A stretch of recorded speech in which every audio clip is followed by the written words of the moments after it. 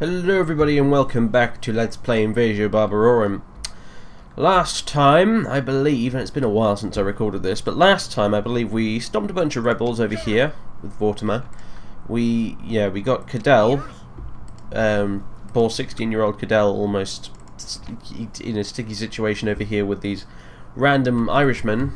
I mean, assumed Irishmen. I still don't know where exactly those bastards are from. All I know is they're tearing up the countryside, which I don't really appreciate a terrible amount, because it's causing devastation, which is lowering the income of Invasio. So we do have to deal with these guys at some point, but unfortunately they're in a really good bit of terrain that's easy for defending. So I'm going to move Cadell out of the danger zone, and I'll send him off to Camelot, because I think that was where he was going. I've sort of forgotten, honestly. Caradicus Sanctus is 53 years old. Jesus Christ, he's probably going to die at some point soon. Vortimer, I don't know what to do with you, really. I'll send you back to Venta Isinorum. What are we building? A spy, apparently. A trireme, good. And some statues in these towns, and Invasio isn't doing anything other than building some farms. Camelot's building some statues, and it's retraining some troops, because I believe we were sending Senianus, who is our new Magister Militum, off to try and conquer the Irish pretty soon, because that's why we moved this little fleet of biremes up there. So, right. Oh yeah, and the Saxons are marching around ineffectively, because they don't know what to do with themselves right now. And there's this big rebel stack over here, which already beat off an army of Franks, and is continuing to destroy Belgium, or Holland, or wherever the hell that is. So yeah. Right, well. What can we do for now? I don't know, really. Not a great deal. We could just sort of keep hitting the old end turn button and wait for, you know, Camelot and Inchtutt Hill to sort of calm down a bit, because I'd really like them to calm down a bit so I could actually move troops out of there, and Madrun, for instance, who's just kind of wasting time. But I need him there because of his governor's influence and that sort of stuff. People have been telling me that it might be a good idea to start trying to start trying to convert these guys to Christianity now, because it'll save me headaches in the future. Which might be a good idea, but I want to at least get most of the public order under control first. I think maybe once I upgrade them to the next level of settlement, and the culture penalty is gone, and this unrest is gone, then we can think about converting to Christianity.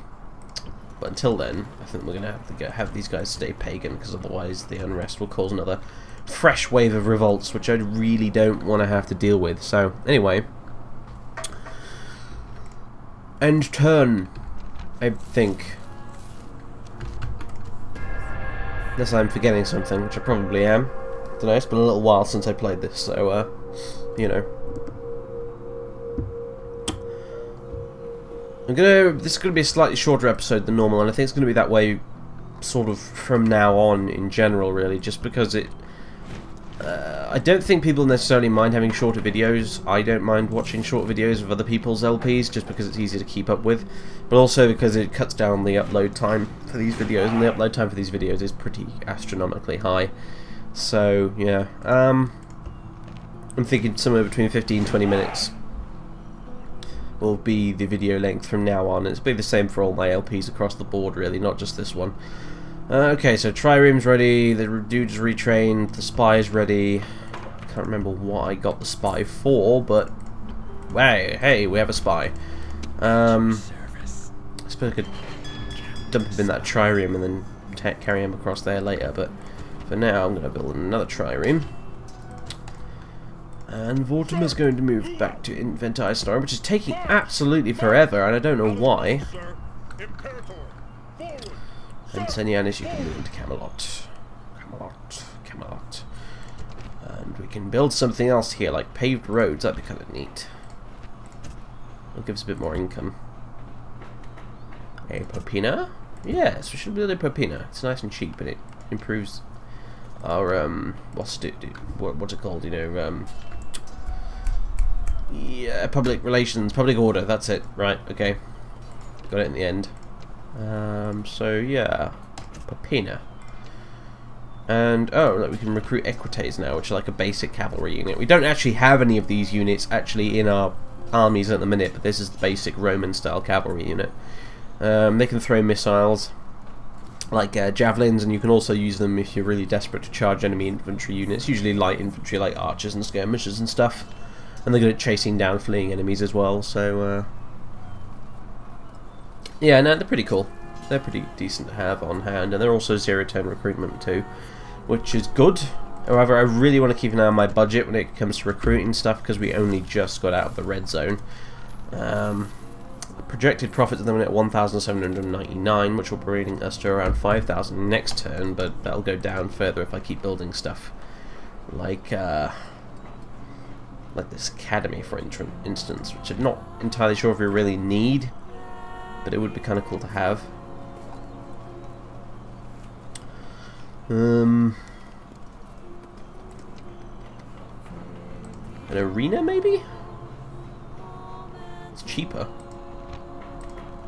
Yeah, an arena. Go for it. Why not? I don't think Londinium ever did have a Colosseum or an arena or whatever, but never mind. We'll have one anyway. You're kind of useful, Cadell, actually. You're also a pagan, which means I could probably chuck you into Inchtut Hill to govern that place, and then I could free up Madrun for leading more armies. So, maybe that's what my original plan was for him, so I'll send him up that way. Buricum, I could probably raise their tax rate a bit, actually. There we go. Yeah. A little bit better off than we were before. Hooray. This place still has a very high tax rate. Ideally, I want to get these all a nice low tax rate so I can increase the, you know, the population as much as possible. But that's not really an ideal thing to do right now. We are in a far from ideal situation. However, I don't want to muck about really too much, so let's get on with this. Let's grab Senianis, let's get the Alans, let's get the Equites, these Milites, Peyotes, the lot. Right, Camelot's not revolting, good. I'm going to plop them onto this boat, which won't actually be able to cross over to Ireland this turn, but it will be able to next turn. And this lot should, in theory, be sufficient to conquer Ireland. It consists of only one settlement, and they're just rebels. Rebel, Picti, Celti, whatevers. And, yeah, it shouldn't be a big deal at all, really. Hopefully. Vortimer, we could send you to deal with those rebels, considering... I don't know. I'm kind of tempted to just leave them. You know, just sort of wander around to their own devices, really. So, it's not doing a great deal of harm. I will have to get rid of them eventually, though, I suppose. Anyway, end turn. I'm going to just burn through some more turns, really, here, and just get on with it, really, because we've spent a lot of time just mucking about in Britannia, really, mainly because of the whole clusterfuck up in Scotland with Dalrider, but, you know. Sinfor ap Edern. Wow, that's a very Celtic name. He's a Christian, though. No, he's useless. He might be 16 years old, but he's got no stats in anything.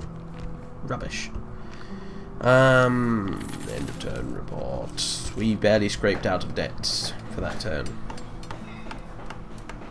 Communal farming is done. Another trireme is finished. This is good. This is very good, because eventually it means we'll be able to go deal with the Saxon fleet wherever the hell the Saxon fleet actually is right now, because I don't see it anywhere. But it's around somewhere. Where are you? Paternus. Go look for the Saxon boats. I don't like the fact that they're hiding. It unnerves me.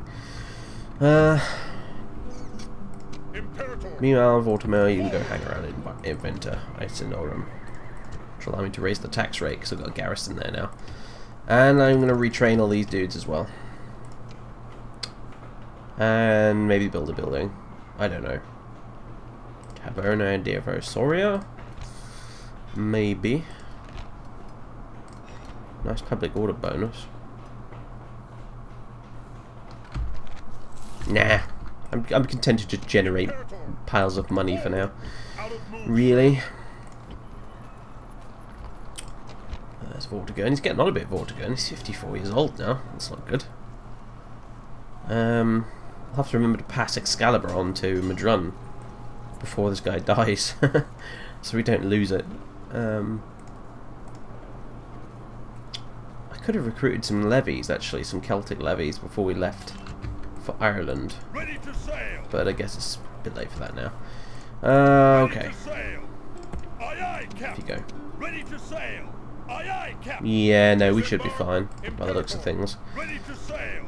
I'm not going to attack the town directly. I'm going to see if we can go and kill these guys out in the field and then drag these other fellas out of the town just to avoid us having to do yet another siege battle. And so long as we don't have to do another siege battle, I reckon I could probably just kill the lot of them with my Allans, because yeah, these are all just picked units here. Gerlom, Dimber, etc.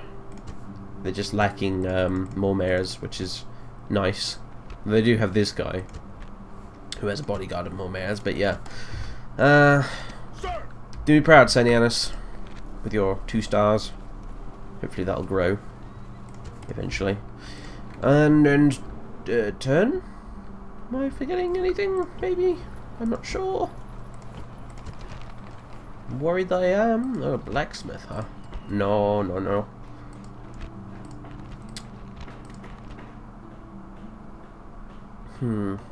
Lupinaria. Wait, what? Do we already have a Postrubillion? Oh, apparently we do. Oh, I know. That's population growth bonus minus 0.5. It says 0.5 there instead of 5%. I only just noticed it. The point. This whole time I thought it was minus 5%, which would have been catastrophic, but actually that's not so bad. We should consider building some more of those then. Anyway, I'd want to build some more interesting things like ballista ranges and stables and maybe a stone wall, but we don't have the money, which means we just have to save up, really. So, end turn. Oh yeah, Diplomat's off to somewhere. I can't quite remember where, but he's off to somewhere. Oh, here we go. This is kind of what I wanted. Yes. Army strength ratio 2:1. Deceptive, considering we have the Allan horse archers, but we'll go with it. Yes, let's do this.